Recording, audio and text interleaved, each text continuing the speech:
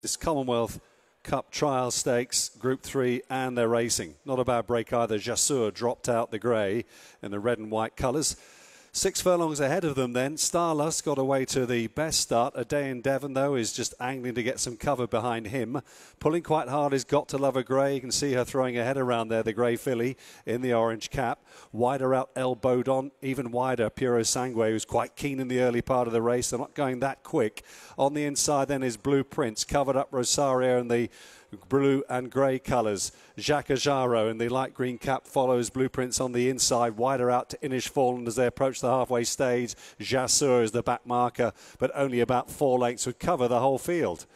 Down they come then towards the final quarter mile here in the Commonwealth Cup trial. On the near side, Starlust now shaken up. Got to Love a Grey, Pierre-Louis Jamin just ahead though. Puro Sangue and Oisin Murphy just getting into top gear. No room for Rosario, and also JASOUR running into trouble. A Day in Devon is trying to squeeze through. Meanwhile, JASOUR has come from last to first with a fantastic turn of foot. JASOUR in front. A Day in Devon in the clear now, trying to close down JASOUR.